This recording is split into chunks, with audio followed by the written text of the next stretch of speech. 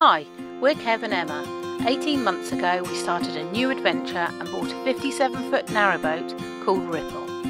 Why not join us and watch our highs and lows, the renovations and changes we've made, the clever storage that's been created, and find out what it's really like living and working full-time aboard a narrowboat with 2 dogs while exploring the waterways of our beautiful country. Good afternoon. It is a Tuesday afternoon. Kev has just finished work, and much to Kev's delight, tonight is our very last night on the Thames. He's gutted, you can tell, can't you? Yeah, it hasn't been that an enjoyable time on the Thames, really. No. The weather's not been great. We've had COVID. Kev's anxiety has been through the roof. Yeah, so it'll be good to get back to the canal. So tonight we are leaving Kingston. We've been moored in Kingston, and it's a very short cruise. We're just going up to the moorings at Teddington, because in order to get onto the tidal Thames, you have to book passage through the lock, the Thames lock, which is at Brentford. Yeah. So our time is tomorrow 11:15. So we're going to get ourselves up there and ready to go on the small part of the tidal Thames, ready to get onto the bottom of the GU. So here we go.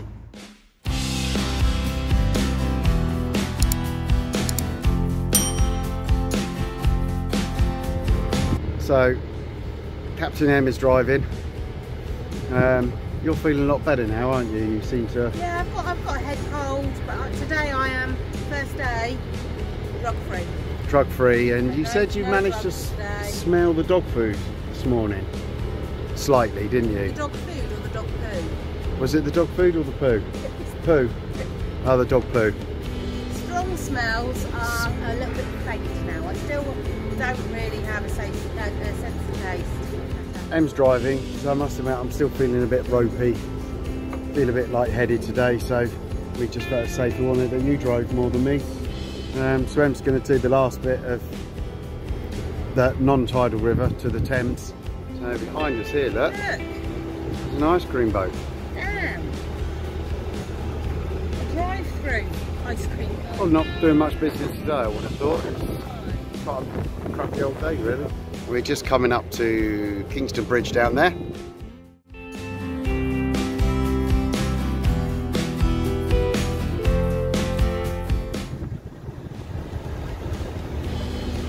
This is Kingston Bridge on a grey Tuesday afternoon. But even a grey Tuesday afternoon is very pretty, and at night it's lit up blue, or it seems to be from where we were. And Endeavour there.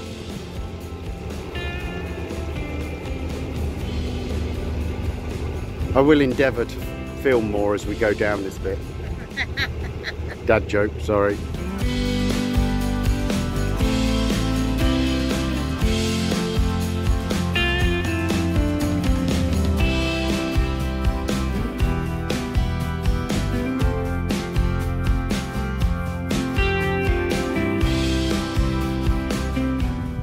So here we have Teddington Lock. That way is the way to the tidal Thames. We'll be going through there tomorrow morning. And here we have Kev, who has come up here to have a conversation with the lockkeeper before we go through tomorrow morning. Just to ease his anxiety, just so that he knows what he's doing. We've had to moor up quite a bit away.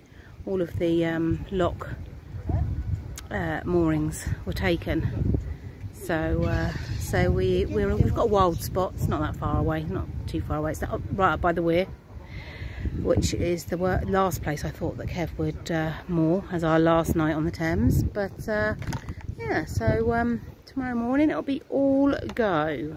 Okay, so what did he say? So our booking is 11:52. Yeah. There's a red barge pontoon there. Need to be there at 11:30. The 2-hour slot is for up and down. 11:30 on the barge. We'll aim to get you all through and out. He said if you're going 45 minutes more, he said you're punching against the tide. He said it'll raise 2 meters in 2 hours. He said you're gonna have to go I thought you said 9 metres. No, or you might have said 9 metres, sorry, 9 metres in 2 hours. He said, so we let you just as it's coming up and you'll be going with it. You'll be doing about 8 knots down the river. He said, opposed to your normal 4 or 5. He said, and that'll give you the perfect timing to turn left into Brentford. How are you feeling? Life, yeah, great. Living the dream, can't wait. Life jackets on and anchor out and very visible to somebody, he said. I can't remember who he said. I'm guessing it's a port authority because I think it goes to London Port. If they see you without an anchor, they're stopped. So we're all good to go. Cool. Well, bring on tomorrow. No. No. No. We've got to do it though. No.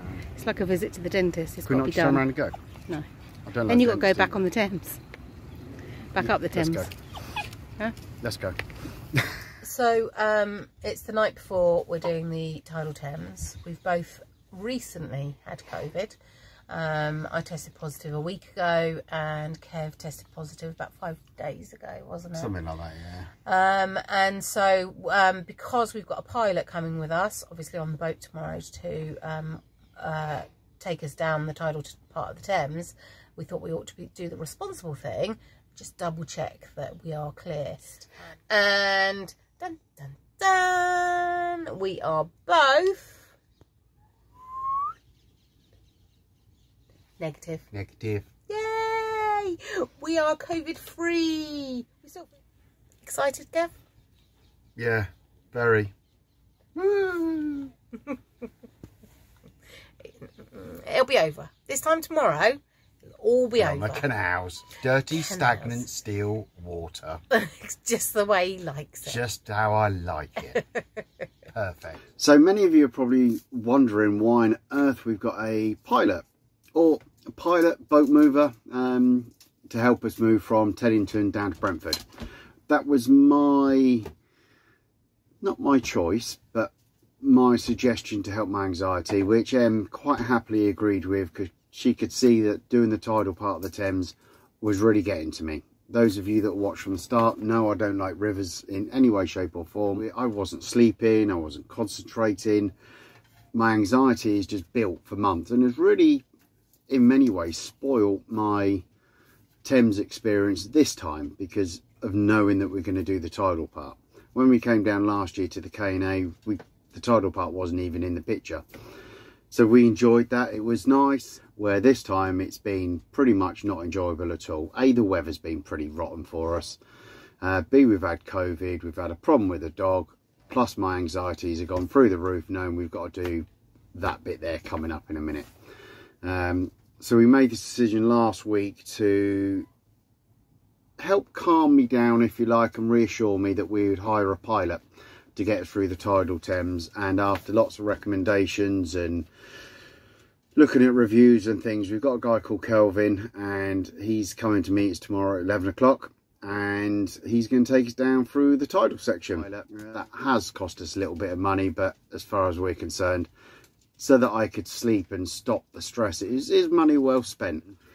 If you're an anxious person, you'll probably understand everything that I'm saying, but if you're not an anxious person, you might be like, what's all the fuss about? What are you worried about for me? So that's why we made that decision. So I just thought I'd give you an explanation of why we've hired someone, really. Because we said at the very, very first vlog we did that we'd show you the good, bad and the ugly. And I guess this is the ugly side of it, that sometimes anxieties do take over and you can't control it.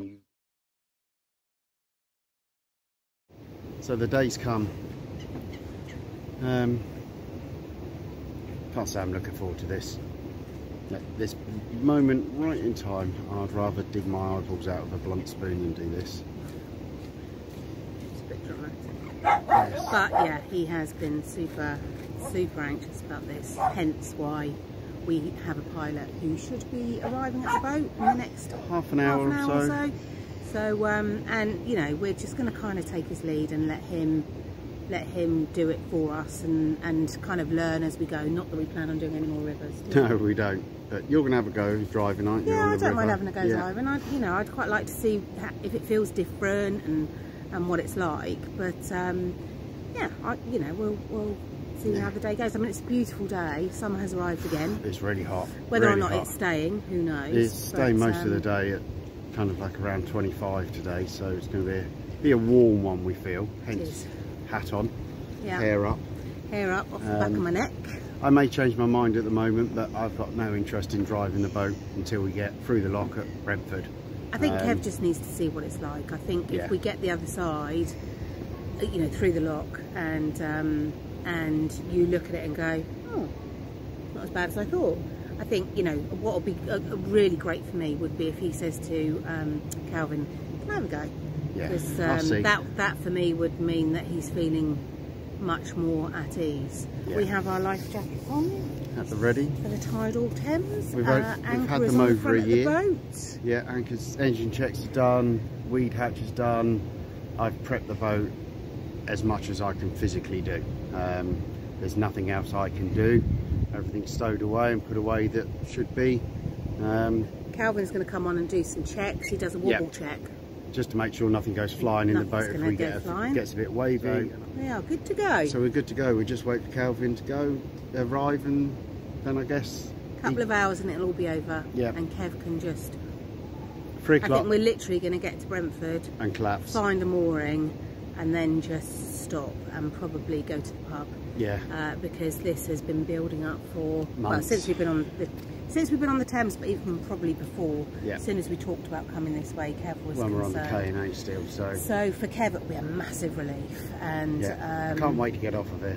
And you know what? Maybe I'll get my Kev back, because he's been a little bit distant, a little bit anxious, a little bit not his usual self, I'd say, over the last few weeks. So I don't think either of us slept particularly well last night. No. We had a boat come past at about 2 o'clock in the morning. Oh my God, the wash that it caught, where it came from, it was, God only knows. It was flying. Both of us were like, oh my God, it's going to pull the pins out. Yeah, we're going to end up on the weir. Yeah, it was a little bit. It didn't help the fact, you know, it didn't help the restless night that we were already going to have. So, I mean, you know, lots of you may be watching this and going, oh my God, you know, what is that all about? Drama queen, and to be fair, afterwards we may well go. We probably will go. Oh that was ridiculous. I could have done that by myself. What did I work it out? But until you do it, and until you get in an anxious person's head, you don't understand how it builds up. And you know, the best thing to do is, if you can, reduce that anxiety, and that's what we've done. It hasn't worked completely. Kev's still super anxious, but we've got somebody who knows what they're doing, that you know, will be looking after the boat and looking after us. I'm a bit worried though that this life vest is going to go off, because it's water activated, and I'm sweating like. All of a sudden it's going to go. Yeah, I think all of a sudden it's just going to go. I'll be like, oh my God, what's gone on? Because I'm sweating so much already. Okay, so here we are. We are just about to go down to the lock landing and get ready to go through Teddington Lock. This is Calvin, who is from Boat Movers. We will put his details below, but he is going to pilot our boat today and show us how it's done, really. Yeah, so we're all good to go.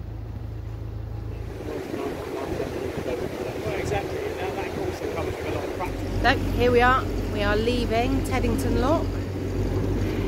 Let's see how different it is from the inland waters.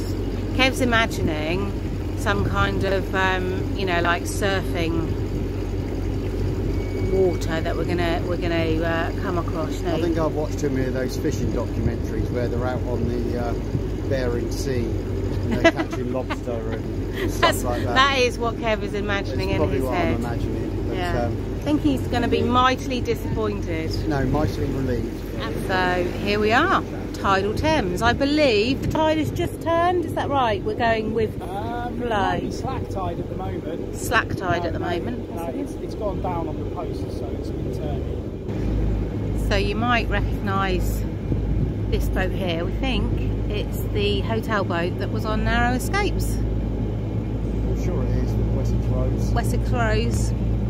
Yeah, looks like it might be.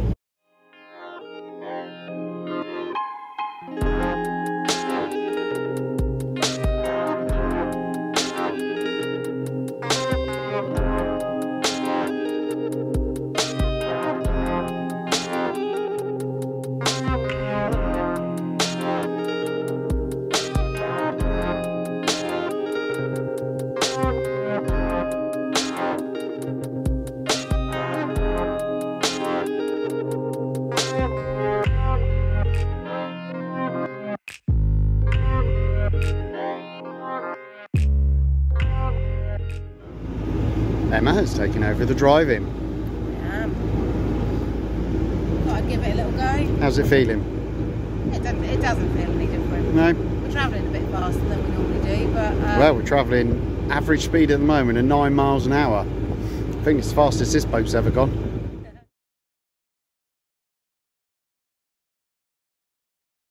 Sorry, I've just rechecked the GPS and it is actually 8 miles an hour. It's fluctuating between 7 and 8. That's very old. We got Calvin there, Emma driving the boat and me chilling out. I'm actually quite okay-ish at the minute. I'm probably not going to drive the boat because my stress levels are down and I want to keep them that way.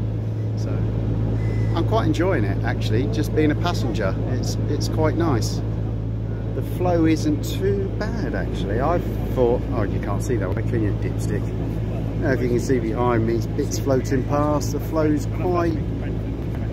quite slow. I thought it'd be going a lot faster than this. I guess we'll find out on the corner when we turn left at Brentford, and I guess that will take us a bit. But at the moment, it's all right. Brentford in the distance there. We're going to be turning left in a while.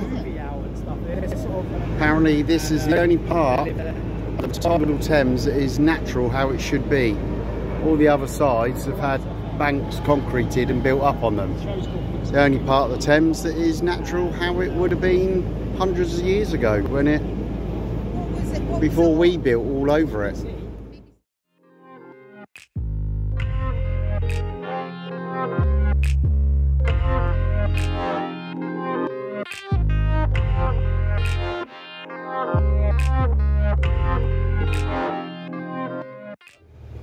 Welcome to the Grand Union. Da, da, da, da, da. Here we are. So we've arrived in Brentford, or at Thames Lock. We're just waiting for the lock to open at the minute. Got here in one piece, as probably we assumed we would do. No dramas. No dramas. No stress. The boat handled beautifully. The engine ran lovely. Calvin did a sterling job, and so did Em. Driving the boat for a while, weren't you? Just a little while, yeah. So had to be done. we're just waiting for the lock to open now. There is another narrowboat in front of us, also waiting. Gates are open. Gates are opening, and we'll probably be in a minute. And then we are back onto the dirty, still mucky, non-tidal, non-flowy canals. Just how Kev likes it. I think that might be our last river trip. It will be. It's not mine. It will. Well, we're not going to go on any more tidal rivers anyway, are we? No, we're not. Not unless Calvin's around. Not unless Calvin's coming with us. We'd link the CRT website with Calvin's details, his Instagram. We'll stick the email address for Calvin as well, so that if any of you need a boat mover to help you, like you I want did, a bit of tuition. Calvin training, also does that bit of training. He's fully trained and qualified to instruct and teach tidal, non-tidal, canal, you name it, this guy can do it. Highly recommend him.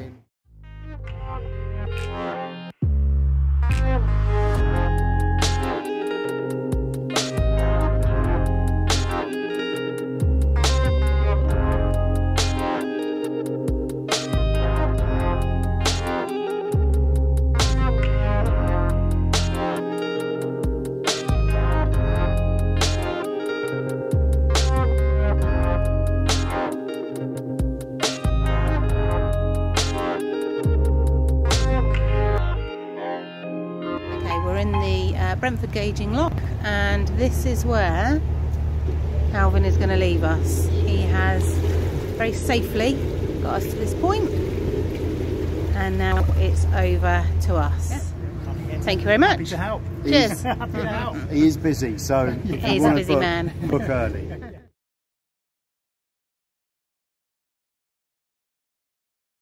So we haven't gone much further than the gauging lock. We've just come up through, under a couple of bridges, under the A4, and then we've just found a mooring. In fact, the next lock is right in front of us. But we've decided that for today, we're just going to chill out for the rest of the day. I don't think Kev slept particularly well last night. Neither did I, to be fair. Don't know why. I wasn't worried at all, but I think I was worried for him. So I think we're just going to chill out here for a little bit and then continue our journey towards Paddington Arm tomorrow. We do have a flight of 10 locks, I think it is, to get to us to the Paddington Arm, so we will tackle those tomorrow. But for now, we are moored up in Brentford, and this is where we're going to stay until tomorrow. Look at the blooming idiot. He's obviously pleased to be back on firm soil again and it will be over. Look at that clear, dirty, stagnant, still water. Isn't it lovely? How I've missed it. Gonna kind of leave it here. Yeah. And just chill out. Possibly pick it up again tomorrow. Yeah, if you thought I was an idiot over all that, that's fine. You've got your own opinion. But if you kind of sat there and watched and supported me and kind of went, yeah, I get his point, thank you so much, appreciate that. Yeah, thanks for watching. If you've liked the video, hit the like button, hit the bell for notifications when our vlogs come out. And if you haven't already, we would love for you to subscribe to our channel.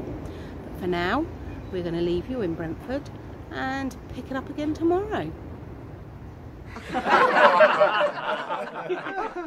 The guidance is stay away from people for up to 5 days, which we both have done, apart from Christopher, obviously.